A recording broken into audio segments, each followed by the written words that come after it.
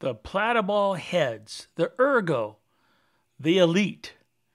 When Larry posted these on the Go fundraiser pages, the earth shook. Why?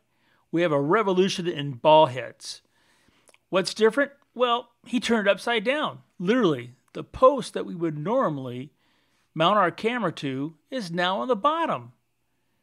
Yeah, on the bottom, instead of the top. So now when it comes to working this head, you don't have to worry about a lot of things like leveling the bottom of the ball head like you're used to. There's no small knobs. You've got a bottom button that you push on to unlock it. You have a top button to lock it. Seriously, it's that simple. You just grab it with one hand and click the bottom one, and you can move that head anywhere you want. Click the top one, one-handed again, lock it into place, and you're golden. Now, this simple operation allows you to work in such a way that you can create a pano or move that head and not worry about leveling the ball head or the tripod. This is essential. This is great stuff. Now, I've got on here, you might be wondering about weight, the D6 and 18400. That's way over the 22-pound limit that this thing is supposed to hold. But you notice I just click, it's not even rigid, and it's holding in place.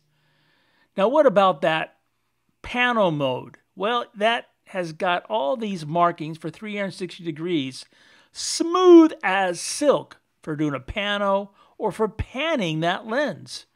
It's a simplistic system that works really, really well. Now, you have a simple collar. You push the button and rotate it, and that's how you work the locking jaws for the Arca Swiss plate. Click, turn, lock into place. Click, unlock, lock into place.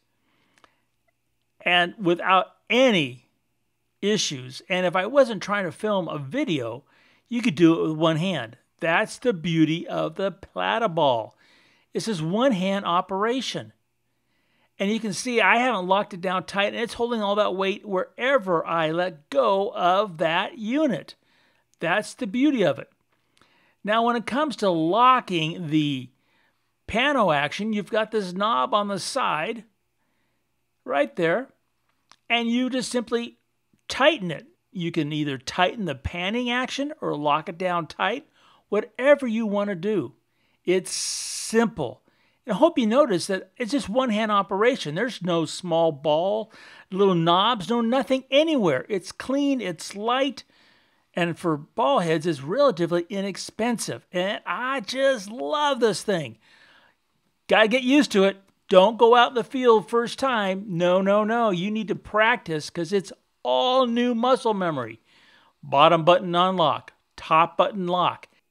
The Elite is just like the Ergo, but we have a built-in level, which I love for my aviation work, either on the platypod or the small ground pod. You can tilt it, not needing the vertical or the virtual horizon inside the viewfinder. It gives you a more area to look, and you can level it instantly, even in the dark. I love this thing. And the head covers, then you have a compartment to hold spare batteries for the Elite if you need them. Platyball, folks, it's a new revolution. It's a new day. Check it out.